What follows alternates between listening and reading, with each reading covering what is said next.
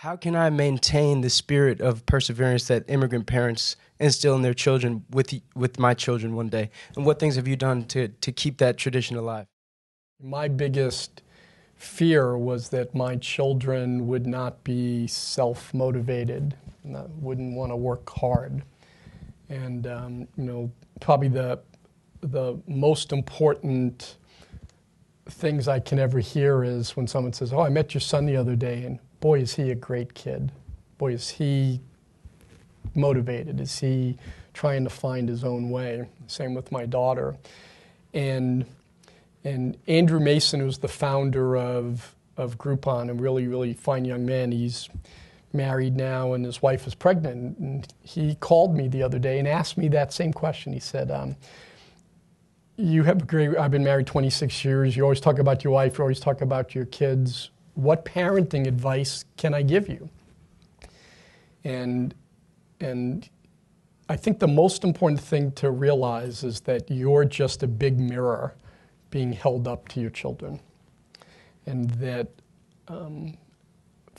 if you're not a great person, there's a high likelihood that your children won't be great people either. That you role model in every single thing that you do. And a key is to understand that you can never not be a mom or a dad, because they're there, and especially young, they're absorbing everything.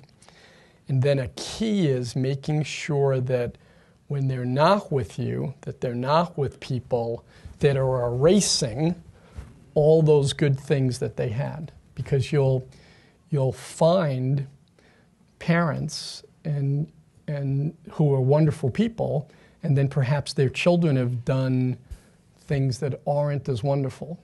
And when you'll drill down, you'll find there was this fight and tension between kind of the parental, family, cultural mores and what was being ingrained, and then a second family that we all create, which is our peer group.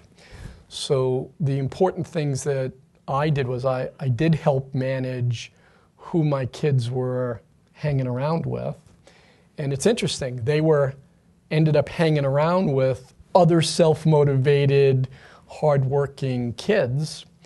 And so it was reinforced in each of those family settings. And so I think osmosis, or holding the mirror up, but I also think being actively managing on, well, who are you playing sports with? Who are you studying with? Who are you dating? Who are you hanging around with? Because that influence of that second family, or what's called the good third place, place you work, place you live, and then that good third place has an unbelievable amount of influence.